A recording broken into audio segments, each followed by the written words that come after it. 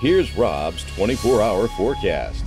Well, what season is it? 72 degrees at the top of the hour. The normal high this time of year should be about 62, and we won't even get that cool tonight. Mostly cloudy skies. Foggy conditions likely later on tonight as some of that sea fog works its way inland overnight tonight. The fog will be thickest down by the coast and by bodies of water where visibilities will be down to a quarter to a half mile. Anywhere I-10 quarter on southward. There's going to be some fog to the north as well, but overall thickest fog threat down toward the coast and by bodies of water through 10 a.m. tomorrow morning. So a pretty early onset and then a pretty slow finish to that fog for early tomorrow. Quick look at our predictive radar model of the high resolution rapid refresh model. Mid 60s through tomorrow morning. That should be our low. Frontal boundary though on the way may create and spark a few isolated showers, possibly even a thunder shower tomorrow afternoon, but not likely. Temperatures cool just a little bit behind the front tomorrow night. We'll dip down into the upper 50s to lower 60s,